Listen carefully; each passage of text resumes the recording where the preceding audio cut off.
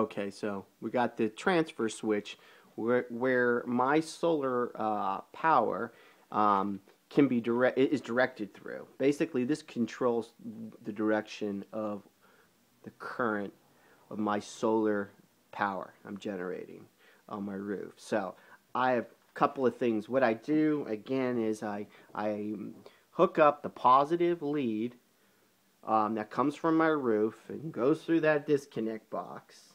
It comes out of that disconnect box, goes to the common lead on the back of this transfer switch. Then there's a position 1 lead and a position 2. Position 1 lead goes from this transfer switch to the battery, and therefore charges the battery.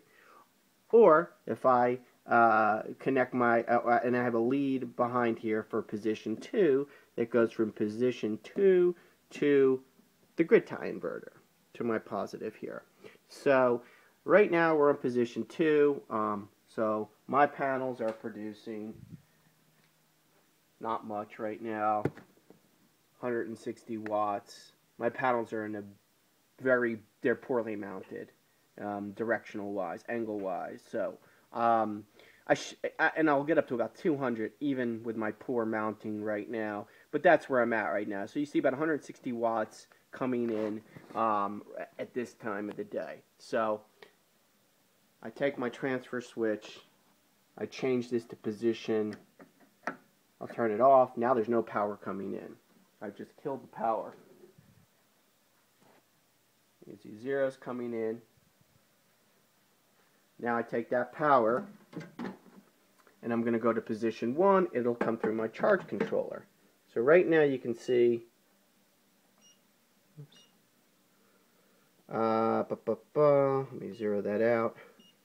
Right now we've got 0 coming in.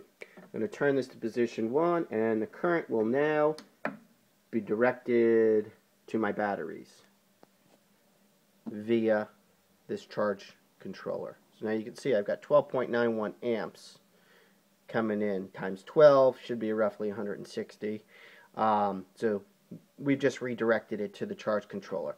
So how and I'll go into how I hook this up in a minute. But anyway, so now I'm basically charging my batteries by keeping that in position 1, and then later I can run off my batteries independently without the grid. It's considered off grid.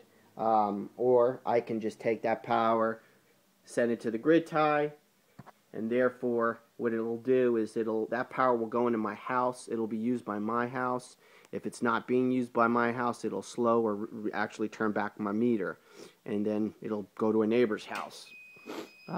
Actually, right now that noise is, I'm going into a divert mode with my charge controller because my batteries are too charged. They're charged up to their capacity here. So let me just back this off. Okay.